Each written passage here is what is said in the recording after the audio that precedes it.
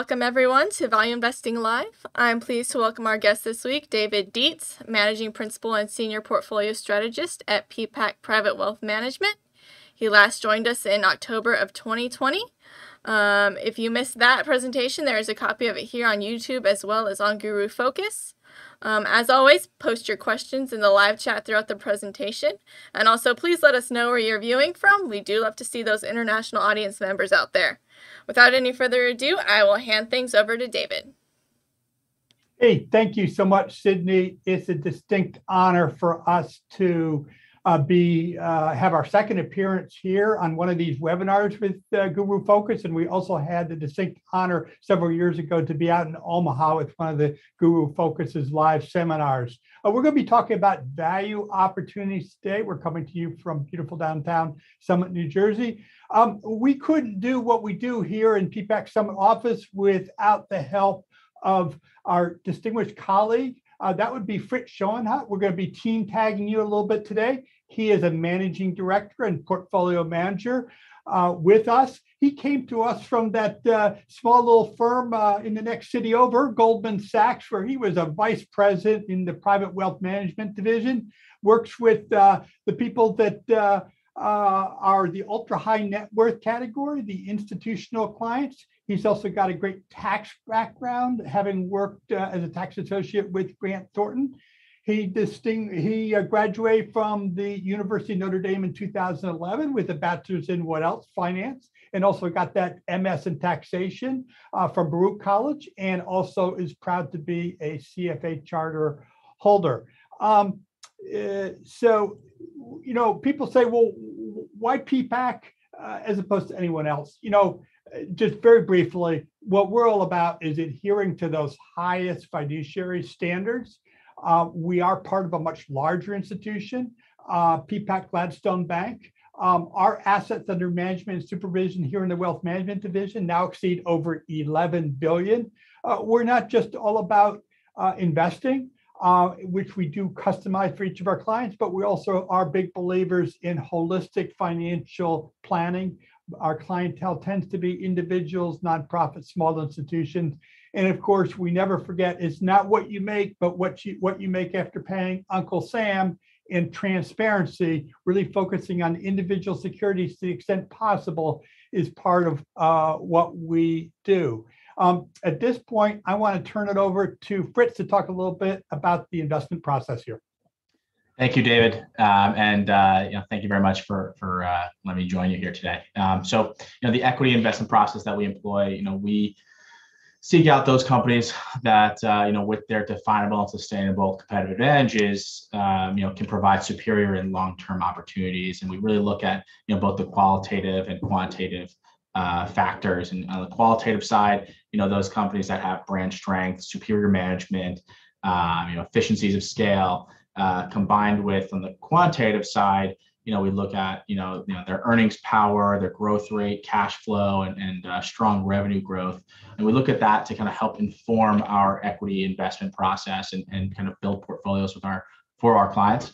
And so it really starts, with the broad universe of about 2,500 U.S. stocks and ADRs. We kind of look at that through the first lens of, seasoned management, financial strength, and a competitive advantage. We filter that through, and we get to then start identifying companies that we think are, attractive and undervalued relative to, their historical averages and market parameters and peer group. And then lastly, we look for those stocks that, in that smaller grouping, that there's some catalyst for a drive higher in the stock price. And, essentially we get down to about a portfolio of 30 to 50 stocks that we think present a good opportunity for long-term investors and is broadly diversified. Back to you, David. Hey, thanks, Fritz. So, let's talk just a little bit about what we think value investing is. Value investing to us is trying to get the most profits from a company with the least investment outlay. A value investor carefully analyzes for each dollar laid out, what's the most dollars of profits, cash flow, sales, and cash flow you'll be entitled to. So Ben Graham likened this style of investing to buying your groceries. You know how on the shelves in the aisle, they have little signs that indicate for each brand or size of a product how much you are paying per ounce or other unit of quantity? So value shoppers look for the most units at the lowest cost, ignoring the pretty label or the new and improved puffery.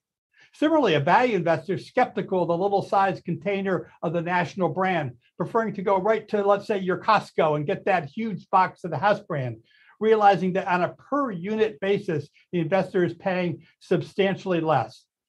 You know, a key attribute for us, the value investors, is to prefer one in the hand versus two in the bush. That means preferring an immediate return on investment versus a deferred return down the road. While two in the bush might be nice, value investors keep a healthy degree of skepticism as to whether that two in the bush will actually turn up. Stories of eventual profits and largesse are looked at with skepticism. Why? You know, that future is always uncertain. So that's one reason we prefer the one in the bush. Second, buying the two in the bush store usually requires paying up, paying more. If the promise of growth doesn't materialize, risk a loss of principal.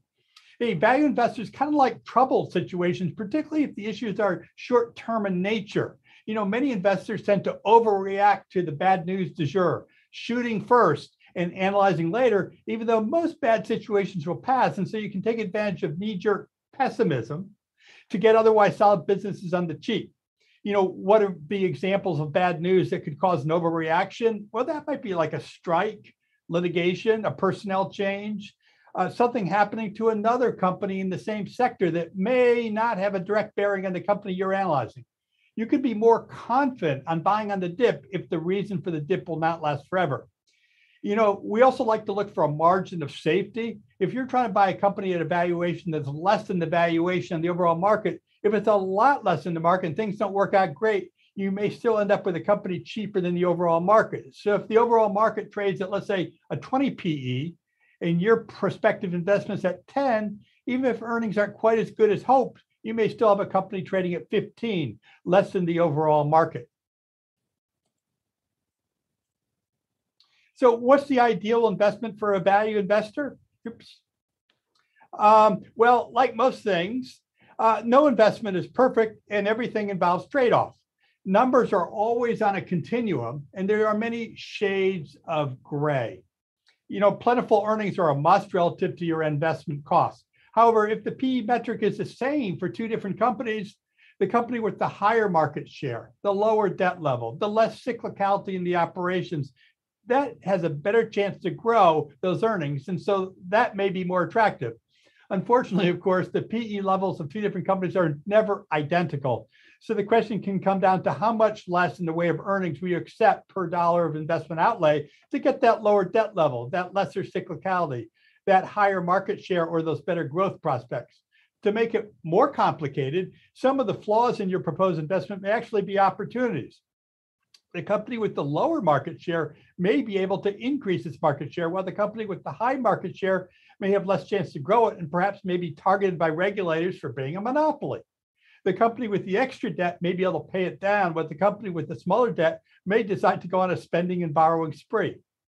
You know, often the quality of management is cited as a big issue. And Ben Graham, the dean of value investors, always said, always ignore management's reputation. What? He reasoned that if management was so good, it would already be reflected in the numbers. So to pay even more for the stellar reputation was double counting or overpaying. If the numbers weren't that good, how deserving is that management's reputation? And, you know, another reason for not paying up for the so-called celebrity CEO is that situation can change fast.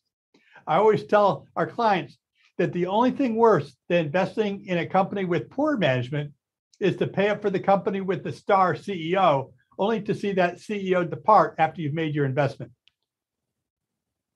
Let's talk about some macro outlook for here in 2022. So, you know, it comes as no surprise to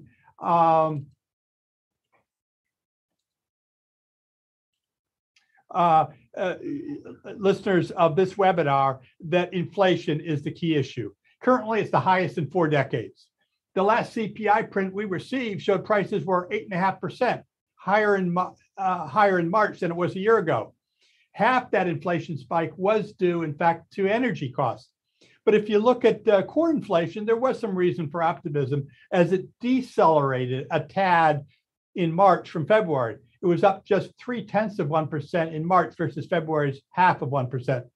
But those hopes were soon dashed by a hotter than expected producer price index measuring inflation at the wholesale level, which showed a rise of 1.4% in March alone. And then we got very hot import price reading up 2.6% in March. So, the question is, how long is this inflation going to last and what's the cause? Well, supply side issues, starting with tariffs under the prior administration, then made worse by COVID and now capped off with the Ukraine war, are driving it.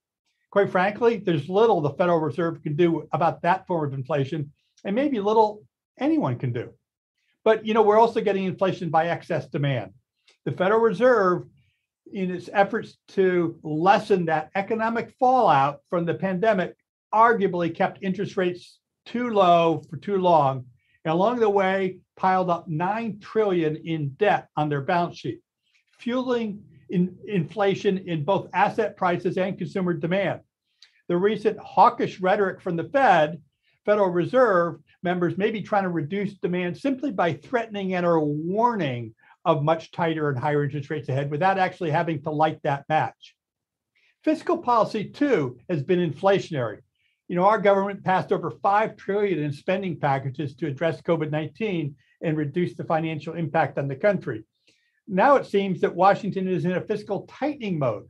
A good example of that is that Washington is now trying to get the states to cough back to the federal government money sent their way for small business so that Washington has some money to pay for pandemic response purposes. Because Republicans in Washington said, if you want to spend more for the pandemic amelioration, you need to offset it by cuts elsewhere. So, all eyes are now on the Fed and what they're going to do. Most strategists are seeing the Fed hike up to 8 times in the next 18 months, including front-loading the hikes by announcing several 50 basis point hikes starting as early as next month. Indeed, St. Louis Federal Reserve President Bullard said there is a case to be made for a 0.75 point cut in May, and it would be appropriate to target a 3.5% federal funds rate by the end of the year, up from the current 0.5%. The thinking is that the Fed can't get interest rates above inflation. If they can't do that, there's still basically incentive to keep borrowing to buy, which will continue to put upward pressure on prices. Here's the problem. The Fed rate hikes are a blunt instrument and may first cause deflation in asset prices, yes, your stock portfolio and real estate, before it has an effect on the real economy.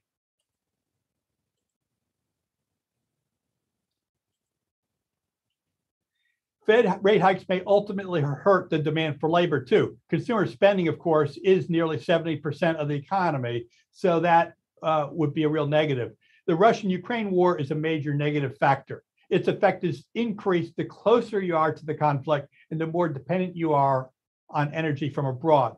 Fortunately, we are, if you include Canada and Mexico anyway, energy independent. But as energy is a global commodity, prices are moving up fast here. The US is shipping liquefied natural gas as fast as it can to Europe so that it can substitute for Europe imports from Russia. Natural gas prices there are 3 times what they are here. Will that cause natural gas prices there to fall or prices here to rise? Unfortunately, it will probably be a little bit of both. So corporate earnings are projected to stay strong, but the all-important outlooks can't help but be muted among the headwinds of inflation, higher benchmark lending rates, and geopolitical stress. Earnings overall so far, following Q1, have been decent, with the average S&P company that's reported so far nearly 9% better than expected. It's just that the all-important risk premium keeps getting compressed. So what is that? That's the comparison between what you can get on the 10-year Treasury versus the earnings yield on stocks, which is that inverse of the PE ratio. So with the 10-year close to 3% and that S&P trading at just under 19 times or just a 5% earnings yield, you've got a risk premium of closer to 2% than the 3% or greater, which most strategists feel compensates you adequately for the volatility of stocks. So COVID-19 appears to be waning, but markets must remain vigilant over any new strains. Overseas vaccination rates are lower than the US, creating a fertile breeding ground for new variants. These could be easily imported in the US. Indeed, this BA2 strain is pushing up cases, causing, for example, the city of Philadelphia, and indeed even my daughter's college, American University in DC, to reinstate mask mandates. Another concern is that inflation rate is moving up faster than employees' wages. So that means the real spending power of consumers is shrinking. And as I mentioned, with the consumer being 70% of the economy, that's no small factor. So longer term, yeah, you guessed it, we are bullish. Why are we bullish? Well, interest rates, despite this knocking on the door of 3%, they're still low. And indeed, real rates, when you take the interest rate less the inflation rate, are still negative, creating incentives to chase risk assets. And of course, that means rotating from bonds into stocks and borrowing to invest in the real economy. Federal Reserve, well, they're talking a hawkish game now, but my guess is they could quickly become dovish if it sees rate hikes as jeopardizing the economy. Just yesterday, Bostic, who actually is a former voting member of the Fed, talked about inflation is important, but we shouldn't do anything to jeopardize the health of the economy. If some institution fails, that could be enough for the Fed to change its tune quickly. Or alternatively, if we start seeing hiccups in the labor market. Indeed, we may already be seeing that, as the Wall Street Journal just reported that a well-known mortgage lender has started to reduce headcount to offset a mortgage slowdown due to higher interest rates. Fiscal stimulus, we still think will be readily available because still the mantra in Washington's deficits really aren't hurting us, and it's a small price to achieve a robust economy for all. Both parties talk a fiscal spending game, but if it involves spending proposed by their own party, they don't worry about how to pay for it. Most Americans still don't seem to see any connection between deficit spending and any perceived economic ill. And finally, of course, sentiment has cooled dramatically. A recent poll by the American Association of Individual Investors shows bullishness has declined dramatically. It was 32% 3 weeks ago. Now it's just 16%, while bearishness has surged from 28% to 48%. But on the other hand, we caution our clients, evaluations still are not cheap when you look at the long sweep of history. Quite frankly, the more you pay, the lower your expected return. If you've got a bond that pays 5% annually and you pay 20% over par, your return's down to 4%. Right now, stock valuations are well above long-term historical norms. But then again, interest rates are well below. So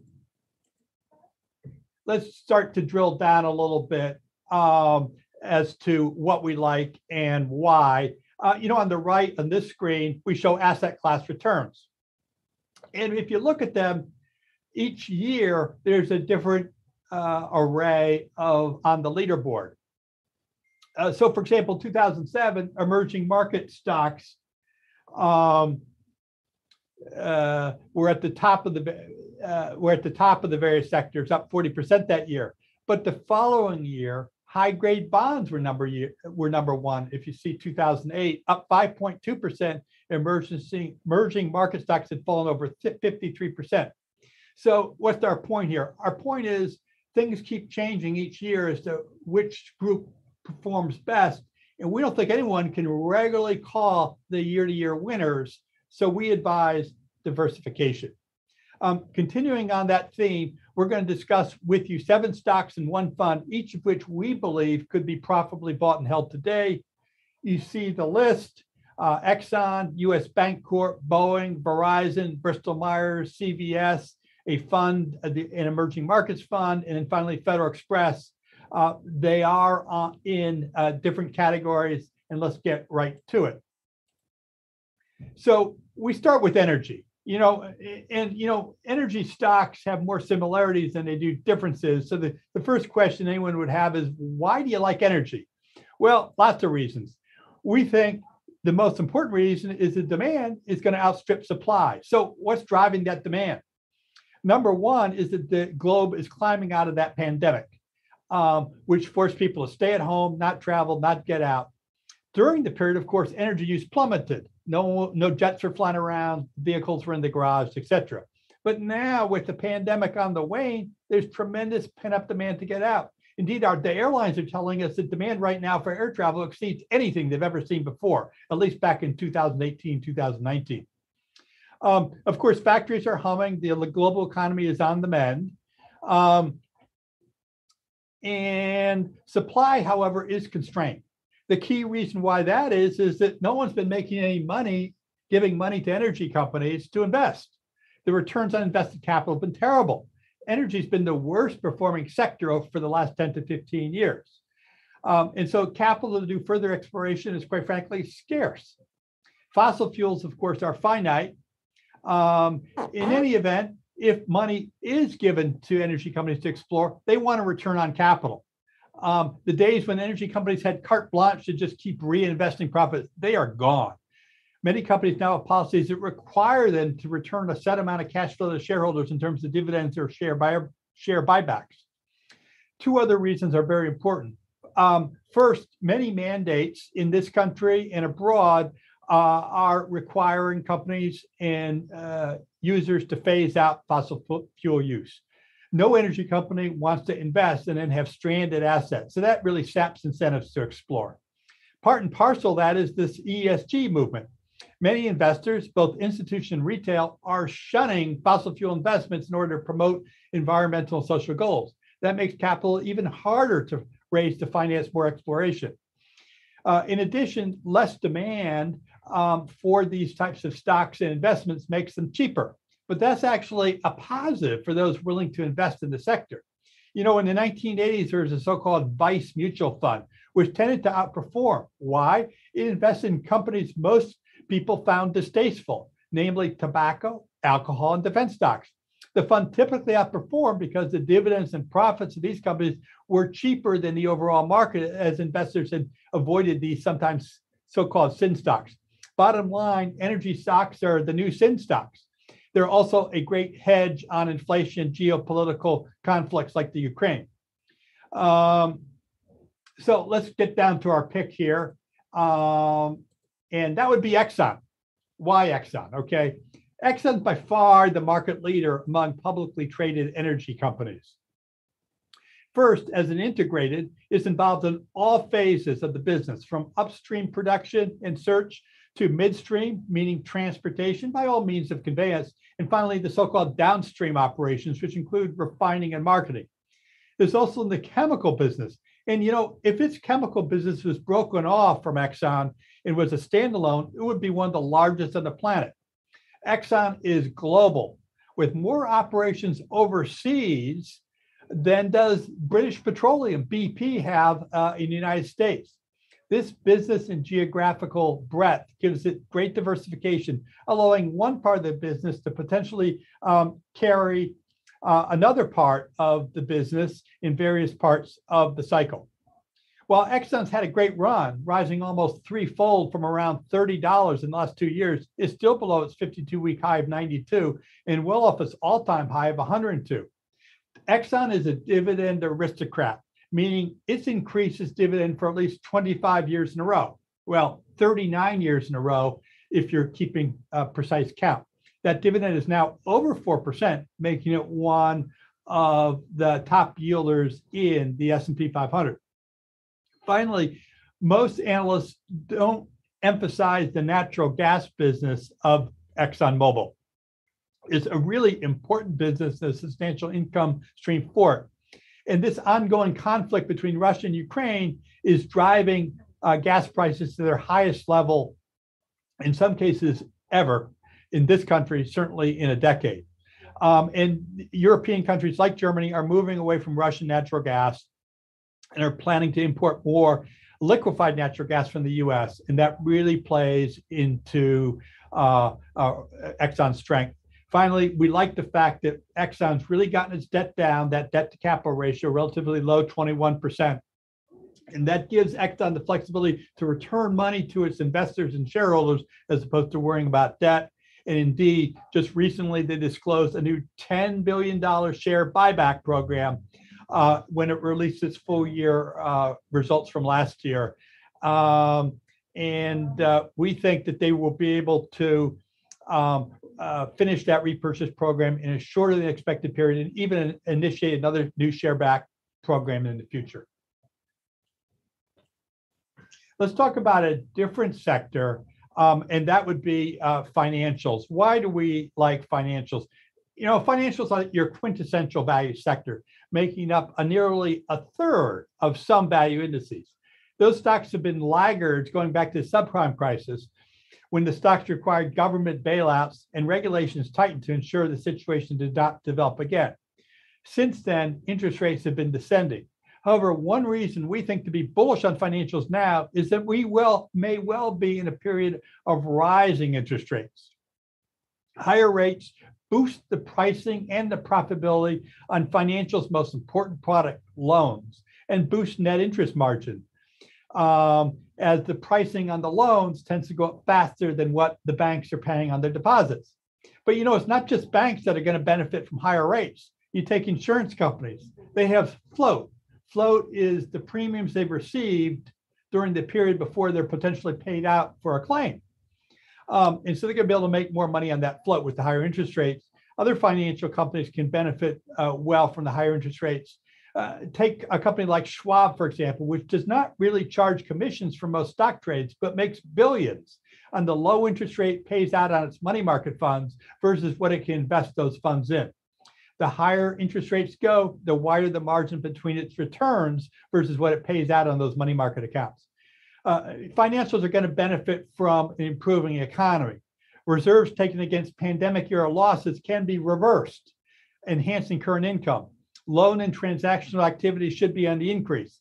If the Dems lose the House in the midterms, we could well see a split government leading to gridlock, reducing the risk of new laws adverse to the politically unpopular financial sector.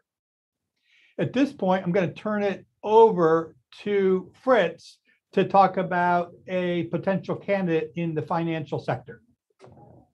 Thank you, David. Thank you. So we're going to turn it over to US Bank Corp, ticker USB.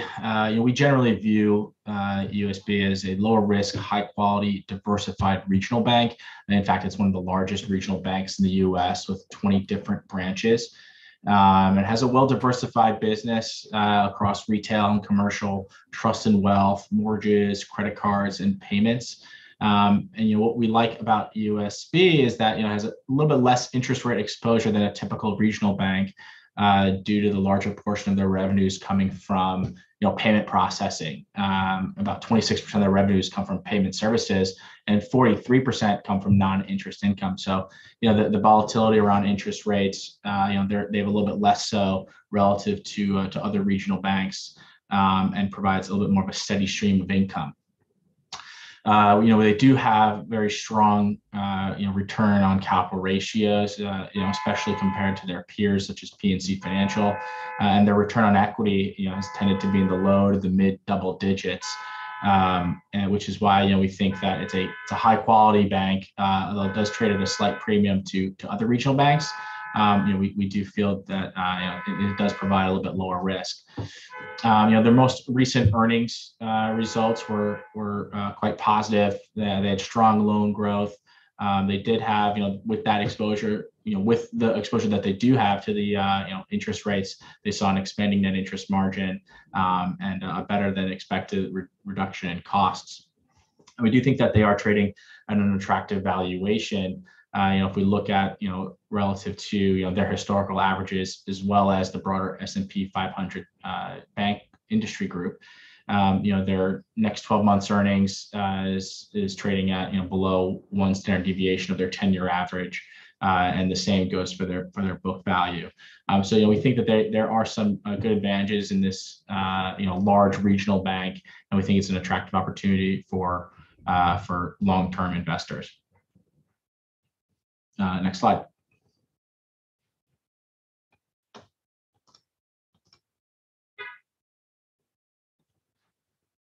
Boeing.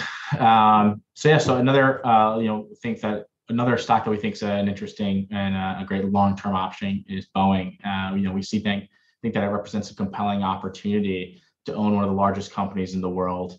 It's faced several challenges in recent years, certainly with the coronavirus pandemic and the issues surrounding the 737 MAX and the 787 Dreamliner jets. But with CEO Dave Calhoun in his third year at the company, we think that they've begun a great turnaround. They've had recent approvals from the FAA, the EU, and China for their 737 MAX, and it puts them on track to returning to pre-2019 levels, albeit over a couple of years though. So we think that Boeing, being one of the two leading airplane manufacturers, operates in a duopoly with Airbus, but also the largest aerospace and defense contractor in the world. We do think it's a great long-term option for the portfolio. When we think about air travel and expectations there, the near-term and long-term outlook, still looks good on travel. Kind of just seeing the kind of the flight patterns and the foot traffic at airports and the flights, from a business perspective and pleasure perspective, it seems like travel is back on the upswing. And additionally for Boeing, they do have a large backlog in their of planes that need to be built, which covers several years as well. So a stable revenue perspective. And back onto the aerospace defense piece, about 42% of their revenue comes from defense spending. And unfortunately, in our geopolitical climate, that's a good thing for Boeing. Where the U.S. has incrementally increased defense spending, as well as Germany, which had a third increase, and Japan a 14% hike as well. All things that bode well for Boeing. The stock is trading at a relative bargain relative to its history, trading about 2/3 off of its highs from 2019 and about 25% off from about a year ago. And yet their fundamentals and their valuations are improving. 2022 is expected to be a year where they start to see more free cash flow. That should turn positive. Back during COVID-19, they eliminated their dividend, they reduced or suspended their share buybacks. And so expectations are, as free cash flow turns positive, they get their long-term debt, start to pay that down. That you'll see a lot of the balance sheet improve and the valuations as well. And so we think that it's priced attractively where it is today. Certainly has come under pressure recently, given the what happened in China and the crash there. Although there's been no indication yet that it was a plane specific issue.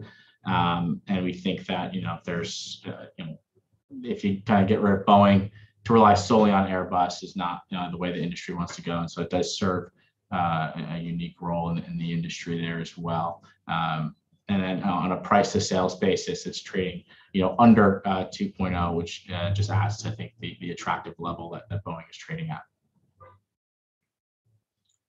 Over to you, David. Hey, thanks for that, Fritz. So let's talk about Verizon. Verizon's a market leader in what we can't all remove from the palm of our hand, our wireless service. Unlike its baby bell siblings, for the most part, it's stuck to its knitting, focused on providing communication services, and avoided those big, expensive bets on content like AT&T, a competitor's big bet on content in the form of Warner Brothers. It also avoided a big, expensive acquisition like AT&T's bet on satellite with AT&T's acquisition of Dish Network. In the wireless business, Verizon holds roughly 40% of the postpaid phone market, about a third greater than either AT&T or T-Mobile. Leading scale enables Verizon to generate the highest margins and returns on capital in the industry. The merger of T-Mobile and Sprint has actually improved the industry structure, leaving just 3 players with little incentive to be irrational about pricing in search of short-term market gains. Verizon perennially wins the consumer surveys on who provides the clearest service, as well as providing the best geographic range. We think all carriers are poised to provide even better service and make more money due to 5G. Verizon, like the others, has spent billions in acquiring spectrum to offer this service. This ultimately should enhance profitability, as ultimately these costs will be passed on to users. Moreover, this should enhance profitability by allowing Verizon to convert some of their less profitable prepaid users into so-called postpaid users. To get this quality and market leadership in a company and a stock, you'd think you'd have to pay up. Not so. Verizon's one of the cheapest stocks in the stock market today, trading at just 8 times earnings and a near 5% dividend. If you have acrophobia of today's high stock market valuations, this is your ticket. And indeed, ironically enough, Verizon still hasn't returned to its all-time high set over 2 decades ago in the dot-com days, although it's continued to pay out its generous dividends since then. And that's going to take us to a healthcare pick. People say, oh, why healthcare? Healthcare stocks are the other growth stocks, but in the mad dash for all things tech in the last couple of years, healthcare has gotten priced like value stocks. Why? Well, during the pandemic, we loved healthcare, but only if it provided a vaccine, a therapeutic for COVID, or a lab test for the pandemic. Other healthcare was, quite frankly, neglected, partly because, in point of fact, much of it was deferred. Patients were fearful of entering healthcare settings, afraid of getting COVID, or healthcare settings just didn't have the room to handle them. Fast forward now, and as we all know, we're hopefully and soon getting past COVID. Non-COVID procedures are again getting done. Patients are seeking out healthcare. And so further, we're all afraid of the war in Ukraine, but we don't think the big biopharma companies are going to be affected by that. They generate less than 1% of their sales from Ukraine and Russia. And so we just don't think it's going to be a big issue. And indeed, in some cases, the sanctions can be avoided by the healthcare companies because critical care medical products are less likely to be limited by sanctions. So despite the S&P 500 trading at close to 19 times earnings, we like these healthcare stocks because we can now get this good growth at a below market multiple. So bring on Bristol Myers Squibb. This blue chip pharma trades at just 12.5 times earnings with a 10% free cash flow yield and boasts a 3% dividend.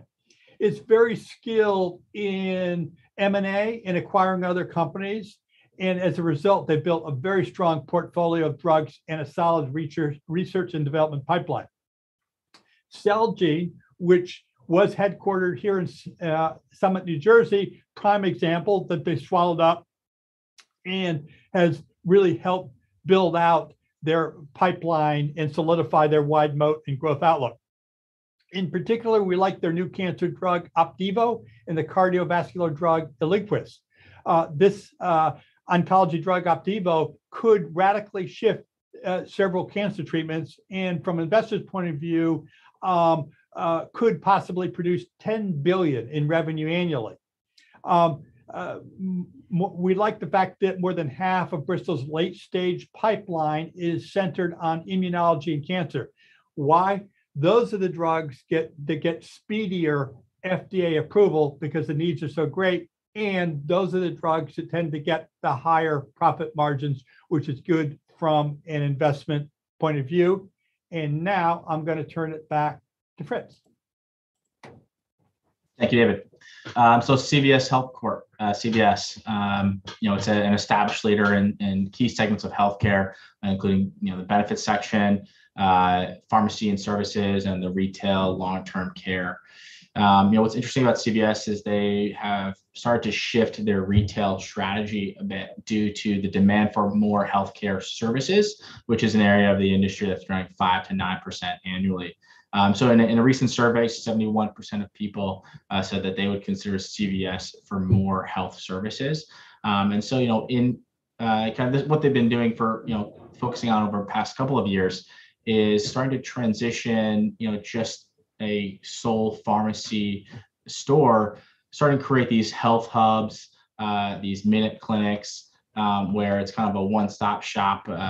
We've seen a lot of, in your towns across the U.S., these emergency clinics. CVS kind of wants to kind of step into that fray and provide more than just your prescription pickup, over-the-counter drug pickup, into more of a holistic wealth center. So to that end, recently they announced they'll be closing 900 stores over the next 3 years to align their remaining stores, those that are a bit lower cost, as healthcare destinations. And so what that would do is help to lower cost and help see that the EPS growth accelerates. What's interesting is their goal in that retail strategy is the pivoting to those three types of stores. They'll have some as the primary care clinics, some as the more enhanced health hubs, and then meanwhile, many stores will just maintain that traditional pharmacy location.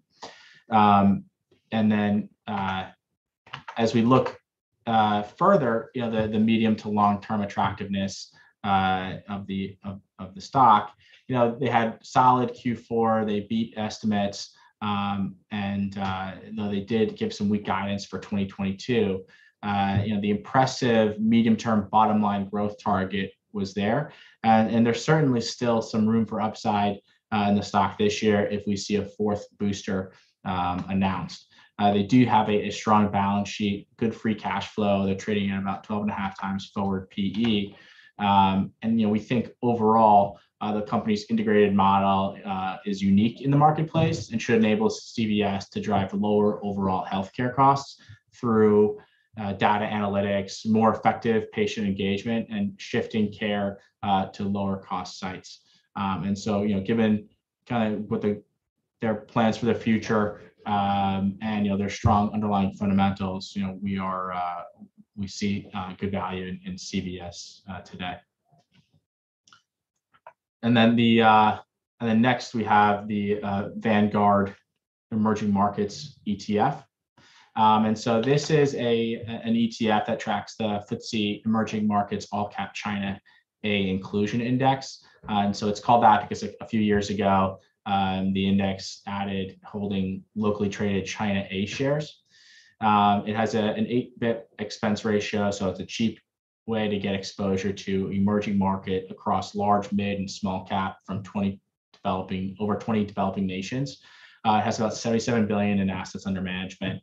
It's yielding about 3% relative to the S&P at 1.3, and so there's some good yield component there. Though it is down 19% from its high of last February. It is showing some relative strength this year, though. A lot of that has to do to its exposure to commodities, which we'll get to in a second. And it does have a 32% exposure to China, which has certainly, depressed the sector or the industry, the index broadly.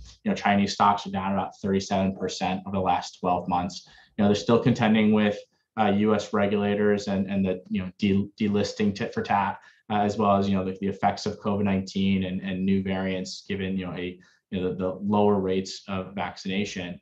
The Chinese shares have weighed on the index over the past year, but may present an opportunity for long-term minded investors. We do have to touch on Russian stocks here. Prior to the invasion, Russian stocks comprise about 3% of the index. And then, after the invasion, Vanguard and the index mentioned that they were going to be removing the Russian stocks from that benchmark. And so the fund still holds less than 1% of its holdings in Russian stocks, more illiquid positions. But given we're a 3% starting point, the negative impact on performance has been limited. And going forward, they're not going to be adding the Russian stocks to that index and that fund. And then lastly, emerging markets, tend to have higher exposure to commodities, which has certainly benefited them in recent months, specifically countries like Brazil, which is up 30% year to date, Saudi Arabia up 20% year to date, and South Africa, which is up 10% year to date. These are, economies heavily, involved with commodities, and it's showing through their stock market and into the emerging markets index. So, given some of the extraordinary underperformance of emerging markets relative to broader developed and specifically U.S. stocks dating back to over the past 10 years, we think that there's perhaps an opportunity here to see a prolonged upswing as we possibly see a geographic rotation out of the U.S. And into emerging market stocks. Back to David. So last but not least, we like transports here. Sure, they've fallen out of bed this month, with many saying the divergence in their poor performance versus the rest of the market is, well, ominous, citing Dow theory that says that for the markets to do well, the transports must be in sync with the industrials, effectively carrying or taking what the industrials are making. But remember the old saw that the market is called 10 of the last 6 recessions, meaning that this could easily be a false signal. Further, some of these transports are so cheap that the downside, should conditions deteriorate, may be less severe than the upside profitable if those fears don't materialize. So, the big thing about FedEx is it's all about the e-commerce. No matter what happens with Russia, Ukraine, or the pandemic, or the Fed, the fact of the matter is over the next 5 years, more and more people are going to be ordering online. And to get it from those manufacturers and vendors to consumers, it takes a company like FedEx. And, their ground package delivery operations should continue to enjoy that robust growth tailwind rooted in that favorable e-commerce trend. What we like here is their massive package sortation footprint. That's a combination of their air and delivery fleet and the global operations.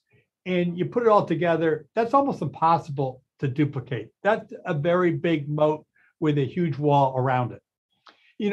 During its 5-decade history, FedEx was founded back in the 70s. FedEx has seen the situations we've seen today with geopolitical issues, higher interest rates, lower interest rates, inflation, and they have been able to weather through it throughout these various economic cycles. So although the short-term results may suffer, that powerful parcel delivery network, we think, is here to stay and will be very profitable for investors going forward. Consider, too, that FedEx is really part of a duopoly. There's just one other competitor, UPS. And when you just have 2 people controlling a market, that gives you a lot of power. Unlike UPS, FedEx is not unionized. So that actually may be an advantage here in this tight labor market. How about the valuation? It's cheap, 60% of sales. It's down 1/3 from its 52-week high. It's got a 22% return on equity with a 6% return on assets. So this is a company that, although it's a little dicey now or seems that way, if it just gets back up to its 52-week high over the next 3 years, you're going to be very, very happy. I'll be 100 points up. So at this point, this concludes the formal part of our presentation. We so much look forward to handling your questions. We thank you for your attention. Fire away with the questions. All right, perfect. First off, we have Barry, who's wanting to know if you have any thoughts on Netflix as an investment. Well, we are covering our shorts today. But no, seriously, Netflix is the industry leader in terms of streaming. They created the business. They developed some of the best content the world's ever seen. But this is why we always pay attention to valuation. No matter how great a company could be, if you're starting to pay 100 times earnings for it, it's in the stratosphere. If the slightest thing goes wrong, look out below. And of course, we've seen this company go from 700 in the last 6 months now with a 2 handle. So that's pretty ugly. So I guess one takeaway from the situation is watch how much you're paying. And it's the other thing is that it's not just investors who are looking carefully what different sectors are trading at. It's also people in the real economy. So once the other key players, whether that is Comcast and Disney and Amazon and Alphabet. And of course, you've got Warner Brothers, you've got now Paramount Communications. Once they saw how attractive streaming was, they're all moving into it because that's where the demand was from consumers. And so at the same time, you're paying a lot in the marketplace, their market share is going to start to be attacked. And that's what they're finding now. That, Disney Plus offers a good service, is providing pretty good competition. It's not just competition, of course, for eyeballs to consumers, it's competition for the best content talent. If you can come up with a Bridgehampton regular, you don't have anything to worry about. The problem is those are few and far between, and consumers don't really care what service they're using. They want the best shows. And so this shows what happens when you get a lot of competition. It eats away at the foundations of your business. That, coupled with high valuations, make it very tricky. I was quite frankly surprised at some of the management response. They said, well, maybe we need or we will work on an ad supported streaming service. And we should have that out, within perhaps 2 years. And I think a lot of people are thinking that's what TV is, ad supported content. So why weren't they already ready with this way to solve the problem in advance, as opposed to seemingly starting from scratch here? So, I think for all those reasons, I think it's a great company. No one's going to be, for the most part, deleting their Netflix from their content screen. I think my son may ultimately be forced to have his roommates pay for their own subscription. But I think it's a word to the investors out there to avoid paying too much and realize ultimately competition is out there. Fritz, you want to add anything? No, I think you make all the right points. And I think there's just a lot of competition out there. The market's starting to become, certainly flooded with options and streaming channels. I was just talking with my wife last week. It's kind of strange having a cable subscription where we're getting live cable, but then you've got, you're spending most of your time, whether flipping between, Netflix or, our son loves Disney Plus, or all these different channels have their own streaming options. So I think it's just the fight for eyeballs, and it's starting to hit the bottom line for a lot of these companies. I mean, we've seen just recently kind of the falter of CNN Plus and their low initial subscriber signups. So it's a very competitive space, and maybe that means that there's some potential event opportunities there. Whether it's mergers or acquisitions. To kind of start some consolidation in the streaming place, but no, I think otherwise, I think David touched on everything. All right, thank you all so much. We have another question. You discussed at length your market outlook, but they're specifically wanting to know what your view on the market's valuation is. Yeah, well, from a historical perspective, it's expensive. It's trading at just under 19 times earnings, when the average over the last 50, 60, 70 years has been mid to lower teens. So it's expensive. So that doesn't necessarily mean you take your investment cash and put it under the mattress, because cash accounts, money markets are yielding practically nothing, and interest rates are very low. So I think at the end of the day, it's all about looking at the valuation on stocks versus your alternatives. And since the alternatives are very expensive too, I think you can justify paying a higher price in the market. Of course, computers every day are looking at that 10-year treasury yield, the yield on corporates, comparing it to that PE and earnings yield on stocks, and making a decision. And things have been deteriorating a little bit, but with bond yields coming up. So it's something we're watching very carefully. But of course, the other thing is what are you getting for paying those high valuations. And in many sectors, including like healthcare, as we talked about, I think you have a pretty good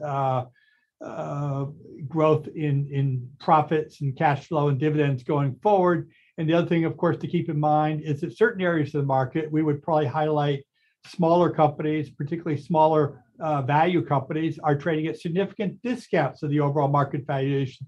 And those are fertile areas for an investor to look at. Fritz? No, I think it touched on everything there.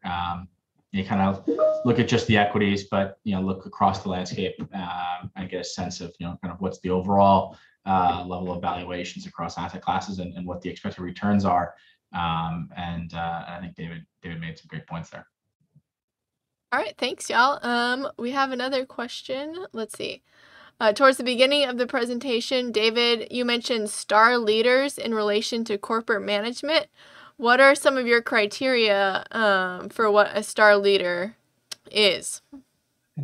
Yeah, great question. If I take a page out of the legendary Dean of Value Investing, Benjamin Graham, he would say, go right to the financial statements.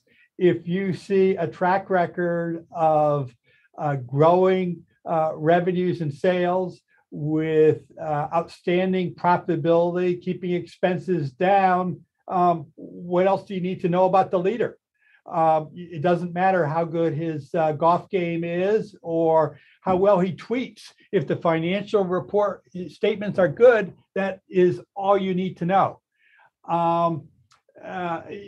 Having said that, of course, there always is the inspirational aspects. I mean, I look at Tim Cook and how he has calmly, without a lot of drama, steered Apple, particularly in the wake of his famous predecessor, and stayed on message, had developed strong relationships with his stakeholders, but also made regular trips to Washington. And whether it was when President Trump was in office or now with Biden, has developed strong relationships there. So he is, very skilled at doing what's the right thing for his company over the long haul. And I think that's impressive. Fritz?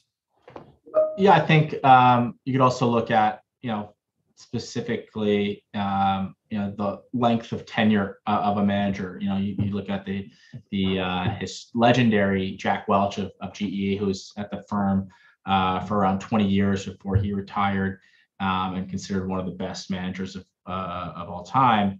The length of tenure of not just the CEO, but the top management, the quality of that team, I think plays a big factor. You also want to kind of get a sense of, compensation, maybe not be a direct mark of a good leader, but, from a company perspective, how are the high executives being paid? Are they aligned with the interests of the company?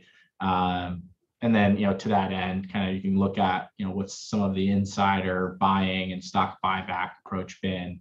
So that kind of gives you some additional things to look at and consider when evaluating kind of the management and management style of the company. All right, thank y'all. All right, let's see. Another question says, I'm going to kind of combine two of these questions. It says, what key profitability metrics do you look for, and do you like the best? And which ones do you like the best? Sorry. Yeah, thank you for that, Sydney. So certainly, return on invested capital, return on assets is pretty powerful, because that basically shows, given a certain amount of capital, how much profitability can you generate? That's as opposed to just merely return on equity, because return on equity shows, how much profitability you're generating with the shareholders' capital. But let's face it, if you generate at 10%, but you've leveraged that equity up 10 times with 10 times as much debt as equity, that's less impressive than if you generated a high return on equity without using any debt at all. So certainly a broader measure that looks at all the assets that a company has to work with and what's the profits generated on that, I think speaks a little bit better than just what you're doing with a small portion of the capital structure that may be heavily leveraged. Fritz, any thoughts? No additional thoughts, David. Yeah, those are the ones that we think are pretty powerful and that we look at. But we really do look across all the profitability measures and valuations there. All right, thank you. Here's an interesting one. They want you touched on inflation, but they want to know your thoughts on stagflation as well. Yeah, stagflation. That's to be much avoided. When people think of stagflation, they think of the 1970s when basically the Dow stayed or was at the same level, I think, at the beginning of the 80s as it finished the end of the 60s. So it was a pretty ugly period. And stagflation is basically sluggish growth, but still prices rising faster in the overall economy than you would like. So people are talking about it now. And I think one of the reasons is that they see a lot of the inflation coming from things that are outside policymakers' control. We talked about a few of those. Those would include, COVID-related delays where, those ports are all backed up because the longshoremen and other workers aren't showing up for work or are afraid to participate. Delays getting goods out of China because of the lockdowns there as they pursue a zero tolerance for COVID policy. And of course, the horrific Russia-Ukraine war, where Ukraine was called the breadbasket of Europe, and so therefore commodity prices, wheats and grains, are skyrocketing. And of course, I think Russia is responsible for about 10% of the world's fossil fuels. So prices are going up there, and there's nothing anyone can do about it. And you got the Fed feeling under pressure to do something about it. And so as they increase interest rates, there's no question about it, it will break the pace of economic growth. It will make housing more expensive. It will make borrowing more expensive. It will make buying a car on with a loan or a lease more expensive. And so it was going to curb growth, but it may not do much for inflation to the extent that it's supply side driven. And so that's where this stagflation comes into play. And it's frustrating and does not produce great stock market returns as a general proposition or higher than average multiples, and is hard to work your way out of. Fritz, thoughts? Yeah, I think as we've been reading for the past couple of months and seeing, the biggest concern is obviously the inflationary aspects of what's going on in the economy, but the supply side, the logistics and the supply chain logistics kind of breaking down. The hope is that kind of resolves itself. And the economy continues to kind of see the growth that we've seen over the past, certainly, we're not going to have, high single digit growth that we've seen over the past couple of years just from the rebound of COVID. But certainly, some strong, stable growth to help counteract and then the supply chain, kind of issues resolve. And, that's, we can avoid stagflation, but certainly a lot of eyes are on kind of all of the various, counterbalances of the not just U.S. economy, but the global economy. All right, thank you. I think this is going to be our last question, but essentially, what advice do you have for investors who are just starting out, especially in the context of, high inflation, high interest rates, and then this conflict in Europe? What's your advice? Okay, well, when you say just starting out, I guess it implies perhaps a younger person, which means to understand that, you're presumably saving for very long-term goals. Quite frankly, you're going to see a lot of, unfortunately, geopolitical crises before you may be tapping into those funds if you've got a long work life ahead of you and you're saving for retirement. And therefore, not to get too caught up in the news story du jour and get too frozen. So that's one piece of advice. The second piece of advice is we naturally do worry about whether this is the right time. And one strategy that people can always pursue is to take your money and divide it into, maybe 10, right? And perhaps every month for 10 months in a row, you put 1/10 of what you have to invest in. So you so-called dollar cost average. So maybe the market goes down next month. You've only put 1/10 in this month. You can buy in at a lower price, or the market soars next month and you have the satisfaction knowing that at least you got a little bit started and taking advantage of the rise. And finally, of course, is, the dirty little secret to this business is you can't invest unless you have something to invest. So you got to start by developing a strict savings plan. If you don't save, there's nothing to work with. So don't let the concern about having the very best investment let you take the eye off the fact that you need to, when your paycheck or other source of income comes in, carefully move a nice chunk of that into the long-term savings account and investment account as opposed to current expenditures, and that will get you pointed in the right direction fast. Fritz, your thoughts? Yeah, I think, just very simply, getting invested is the best way to get invested, and not to kind of belittle the risks and the hesitancies and kind of maybe more of the behavioral side of it. But historically, there's over a longer period of time, it's never a bad time to get invested. If we think about, you can kind of, everyone's worried about kind of jumping in at the wrong time, but a lot of the times you see that, and the not jumping in and not getting invested ends up hurting you longer down the road. And I'd say, one of the beautiful things about kind of the 401k plans today and the auto invest and withdraw from your paycheck is that it's kind of out of sight, out of mind, automatically going into an investment account, and you can allocate it in a as conservative or aggressive manner as you'd like. And I think taking that same mentality to investing outside your 401k, maybe having like an auto sort of contribution to a taxable brokerage account or something to get started, because I think the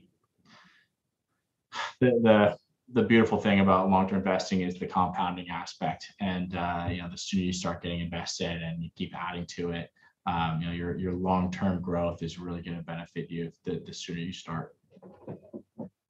Thank you both so much. Well, David and Fritz, that's all we're going to have time for today. But it's been an absolute pleasure to have you on. Thank you so much for coming to share your thoughts with us and for taking time to answer questions from our audience. If anybody missed anything, like I said, there's a full recap of this presentation as well as their past appearance for Value Investing Live available here on YouTube as well as on Guru Focus. That's all we have time for today, so we do wish you all the best with your current and future investments. See you all next time. Thank you.